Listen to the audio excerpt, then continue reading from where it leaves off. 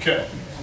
The reason I did that is because there's an element of consciousness. You've got the visual part, you've got the emotional part, you've got all these parts, and if any given part is missing, it alters your consciousness. And we normally think of the old Aristotelian dichotomy that rationalism is here and emotionalism is here. Well, the new idea in psychology right now is embodied cognition, and that emotion has everything to do with rationality. You can't separate the two. That's a great example.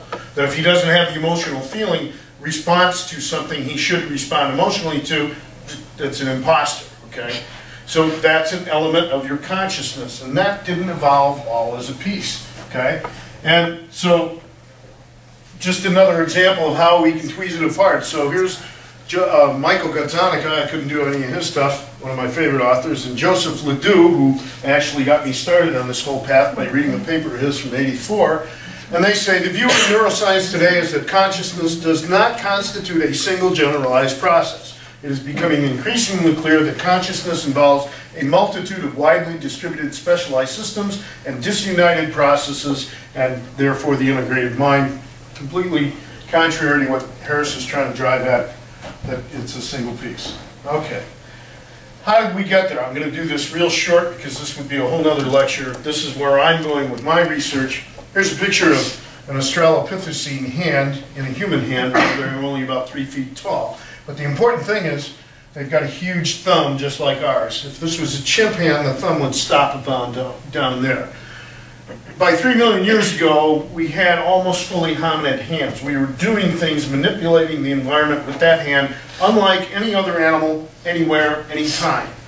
By 2.6 million years ago, we were making stone tools, very simple tools, and we were defleshing animals with them. Through that, I think we developed what I call 2HCMFG, which is two-handed competence manufacture. 90% of us are right-handers, okay? And we hold the object we're going to work on in our left hand, orient it in space, and we hit it with our right hand, okay? And the right-handed 90% population bias, okay, developed the cerebral asymmetry in our brains. Most of our spatial stuff is in the right side that runs the left hand. Most of our analytic and sequential skills are in the left side that run this hand, and not surprisingly, language got on top of those prior spatial and sequential skills. Can't go through it all, it'll take us hours. By about 500,000 years ago, we were making what's called later Australian hand axes, which is like one of these things. And there's a million important things about this. I'll give you the short version. You can't just sit down for a couple minutes and knock off a couple of sharp edges and do what you did 2.5 million years ago. By 500,000 years ago, we had to have really long, sustained attention to build this thing. And we had to do deliberate practice. It may take an experienced splint napper, a guy that makes stone tools like this, it may take you a year to teach yourself how to nap stone this well, okay? And this Matt Rossano wrote an excellent paper in 2003 saying that deliberate practice, in order for you, even if you're just practicing your tennis swing over and over again, right? It makes you think of a goal that you want to get to. You practice toward a sub-goal, you get a little better, right? And then another month later you do it. You may do this for 10, 15 years, okay? Or you do this for a year just to get to this point. It takes sustained attention. Deliberate practice requires consciousness, okay? So we may have an inkling that the beginnings of human consciousness might have showed up at least about 500,000 years ago. I'm not going to go any further than that right now because I could spend hours on it, and that's a whole nother lecture. So here's some actual pictures of tools. This is a remade one. These are ones I took pictures of at the Field Museum.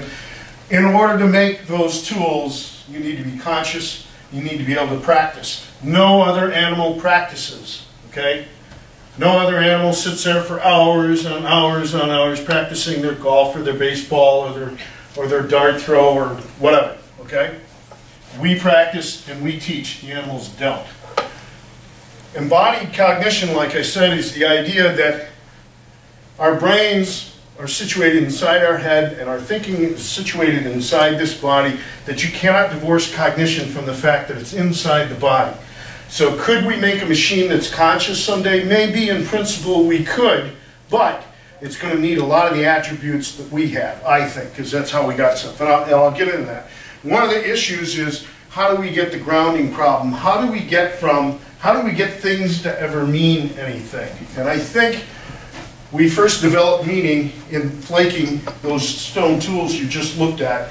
When you flake those tools, you can't just hit it haphazardly.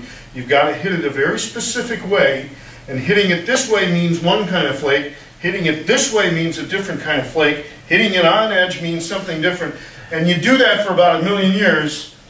Maybe a new set of neurons grow, another neuron column, or this starts to mean something to you. I think our first meaningful actions were making these different stone tools. You didn't need it for the old ones of 2.5 million years ago, and that's where my research is going this spring. I think we also came up with agency and gesture, because you start going, if you were doing this and you made this gesture to somebody else that also makes stone tools, they look at you and they go, they know what you mean, they know what you're doing, okay? Language may have evolved from gesture, that's another whole story.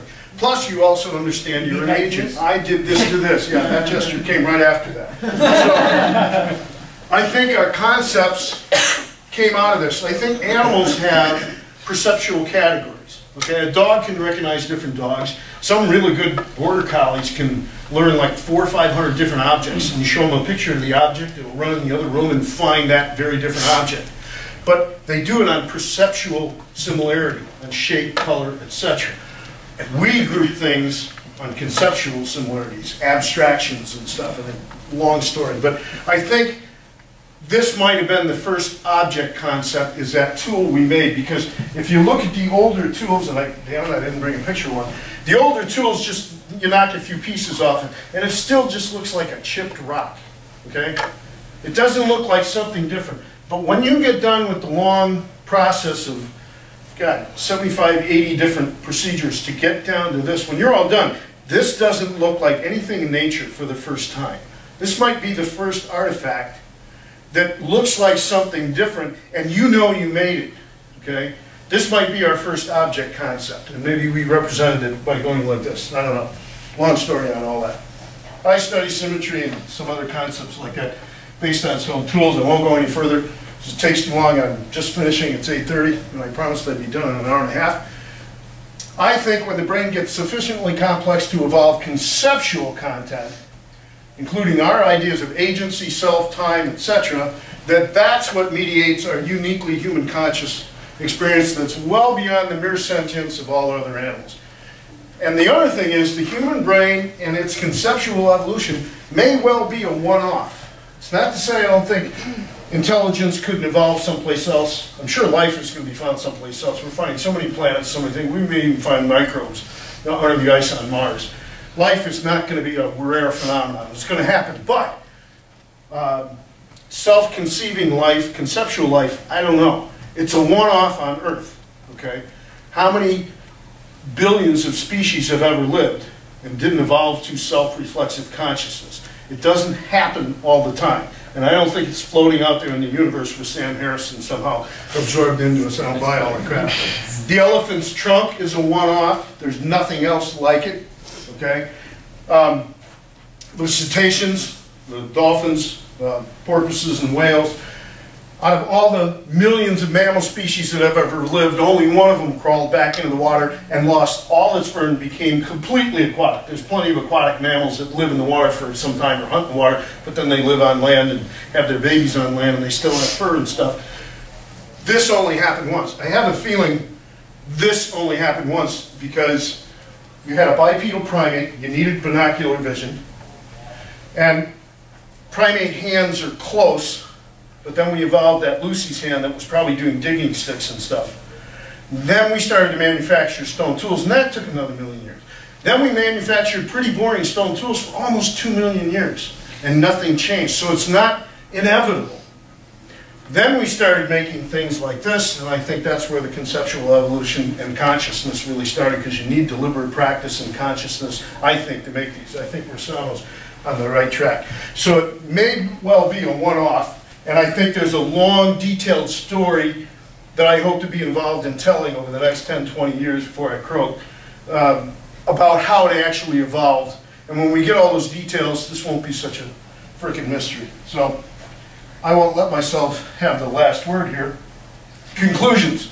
Colin McGuinn, New Mysterium, says the brain is only tangentially relevant to consciousness. How do you make an asshole statement like that? Harris, whatever insights arise from correlating metaphysical events, it seems unlikely one will be reduced to the other for the last time. Cue Descartes. I think not. And I'm going to give Ramachandran, he deserves the last word. I'm not a researcher yet. The problem of self, far from being a metaphysical riddle, is now ripe for scientific inquiry. And that's it. And we're done.